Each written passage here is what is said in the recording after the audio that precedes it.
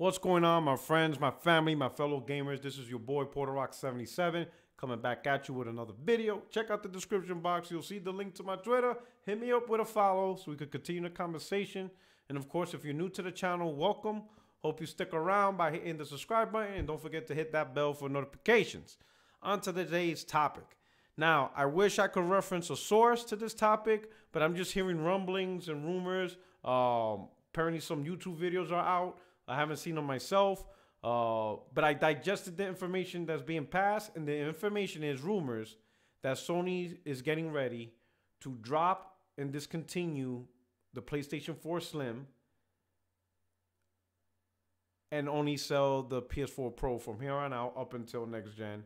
And also they'll drop the price of the Pro to what the baseline Slim is, which is like $299 or something. So pretty much they'll drop the Slim completely and only sell a $299 Pro. Now, my opinion on that plan, completely asinine. Terrible idea. It's absolutely terrible. It's absolutely abysmal. I don't know what Sony's thinking at all.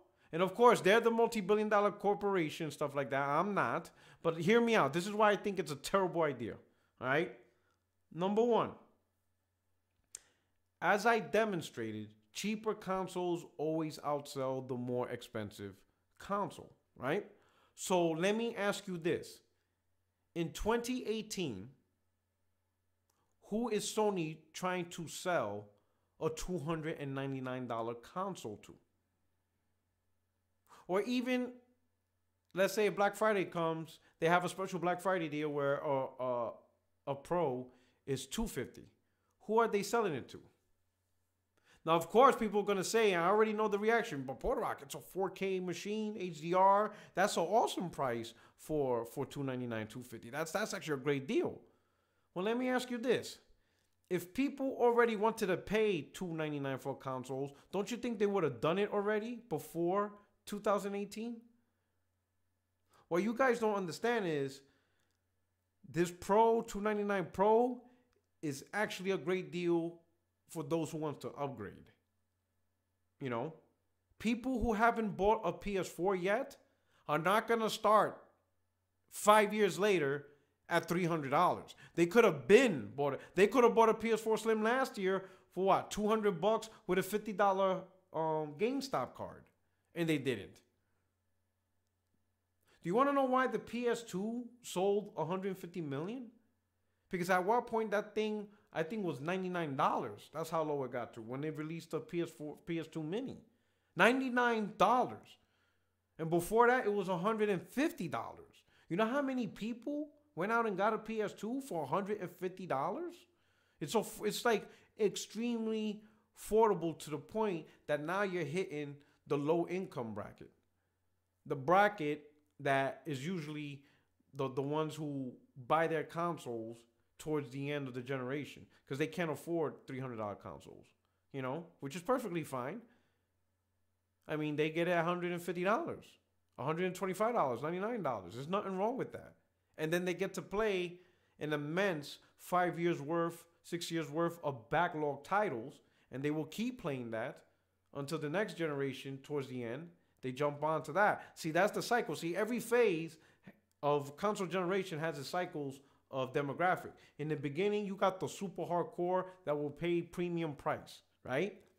Then you got, you know, the hardcore that's not day one, but they love gaming, but they're going to wait a year or two till the library develops, price drops, or maybe they don't want the first gen consoles because, you know, warranty, you know, breaks or whatever.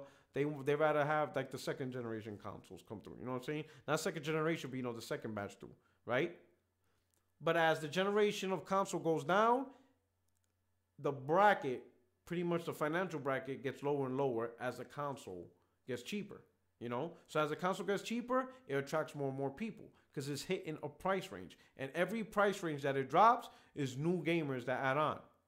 And that's what Sony needs to focus on with the PS4. Get more gamers. Selling a Pro at $299 is not going to attract new gamers. They're not going to pay $299 5 years later. And I'm talking new gamers. New gamers. Not the old gamers. You know, make no mistake, selling a Pro to a PlayStation owner for an upgrade doesn't really do anything for Sony. It does nothing. Why? Let me give you an example.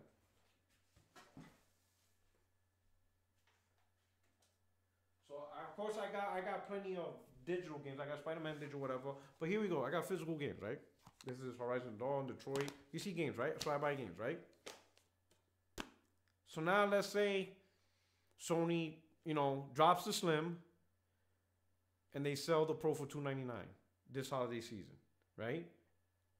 And my wife is like, oh, wow, Pro for $299. You know what? I think my husband's going to like this. So she surprises me for Christmas with a PS4 Pro, right? What did Sony get out? And I'm not saying I care for Sony in the sense of burning that money, but just follow me along. What does Sony get out of that deal? Well, they get a hardware sale, right? But are they going to get more game sales? No, because I'm already buying games with the PlayStation I already got. All of us already buying games. If you own a Slim, you already purchased games. It's not like I'm going to start buying 2 copies now that I got a Pro. It's still going to be the 1 copy that I always buy. You understand what I'm saying? Now compare that, if you keep the Slim, right? Sell it for $150. Sure, drop the Pro to $299 if that's what you want to do, but keep the Slim. $150. You're going to get new gamers, brand new gamers that don't own a PlayStation, whether they're Switch, PC, Nintendo, or they just haven't jumped on this gen because they're waiting for the $150 price point. Now you get new gamers. And new gamers are going to buy, Horizon Zero Dawn, you could probably get it for $20. Uncharted, you probably could get it for $15, $10, whatever. They're going to buy these games. Now, this is the part I care about. When they buy these games, they become more successful, which means sequels. For me, for us, we get sequels. We want these games to sell.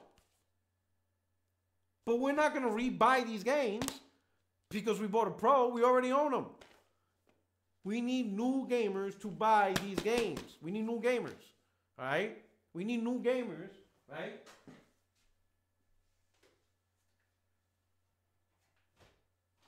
To go buy Bloodborne. We need new gamers to play Bloodborne. Because the gamers already have on PlayStation, they either already bought it or they're not interested. It's already a done deal. But if you get a new, fresh batch of gamers, they're going to look back at the catalog. They're going to look at everything that's been released. They're going to look at the Uncharted. They're going to look at, Bloodborne. They're going to look at Ratchet and Clank. They're going to look at, even Gran Turismo Sport. They're going to look at a backlog of titles, and they will buy these games because they're cheap. They're affordable. They buy a $150 console, and they buy $10, $15 games. A sell's a sell. But if you get rid of the Slim, you're not going to get new gamers. New gamers are not going to pay $299 5 years later. It wouldn't even make sense to. I wouldn't even recommend. If there's a new game that came out here, right? I swear to God, if someone went on Twitter right now, right? And there was no Slim available. I mean, there's not even a used one. You can't get it anywhere. Not eBay or nothing, right? And a new gamer approached me and say, hey, Porter, yo, I'm thinking of jumping on getting a PlayStation this gen. I will tell them, don't even bother. And they'll be like, what? Why? Chances are the new PlayStation 5 is coming out and the Pro is $300. For an extra $100 or $200, you're going to get a brand new PlayStation 5 and it'll probably be backwards compatible with all these PlayStation 4 games. Just wait another year, bro. Don't even waste your time getting a Pro. Don't. You're wasting your $300. Chances are you'll get a new PS5 next year or maybe even 2020. Just wait it out. It's not worth paying $300 for a Pro right now. I'm going to be honest. It's really not worth paying $300 for a Pro right now. It's just not. Especially if a new PlayStation 5 comes out. Yo, think about this one. What if Sony pulls a great console, great powerful console for $400? Only $100 extra than a Pro. And you bought a Pro this year for $300. Tell me you wouldn't be salty as fuck if you would have just waited a year. And an extra $100 would have gotten you a next generation console. And chances are these games will be backwards compatible because it's x86 architecture. And oh man, it would be crazy if they do enhancements for the PlayStation 5. You motherfuckers will be salty. That's why I honestly couldn't recommend somebody to get a Pro. I couldn't, not in good conscience. Because if a year passes by and a 5 comes out, they're going to look back at me like, damn, bro. I could have waited a year and I would have gladly spent the extra 100, 200 on a brand new next generation platform, which is going to have exclusives you can't play on the Pro anyway. Let's be honest. You want new gamers to jump on $150 PlayStation 4 Slim. Because at the end of the day, it doesn't matter what platform you're on. The Pro or the Slim, a game sells a game sell. Right? You want new gamers. So it's ridiculous. Terrible idea. I hope the rumor is not true. I think it's absolutely stupid. You know what I'm saying? Use the Slim to break into a new demographic that cannot afford 200 plus consoles. And there's nothing wrong with that.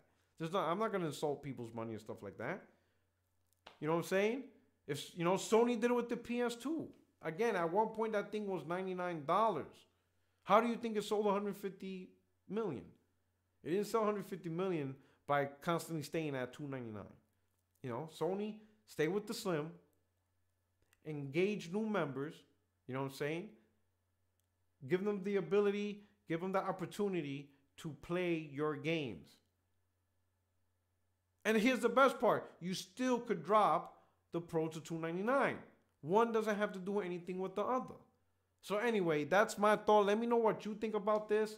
You know, do you agree? Should Sony get rid of the Slim? And if so, why? Because you still got your Pro. It's not going to impact, you know. And next generation is right around the corner. So is the Pro really worth it at this point in time? Especially if they announce a new console next year? You let me know what you think. Again, if you're new to the channel, hit me up, you know what I'm saying, on Twitter, subscribe, notification. Everybody hit the like button, please, you know what I'm saying? So that way we can get this video trending. And then soon, tomorrow, the next day, I'm going to drop a Spider-Man review video, all right? But anyway, you guys take care. This is your boy, Porter Rock 77, and I'm out. Peace.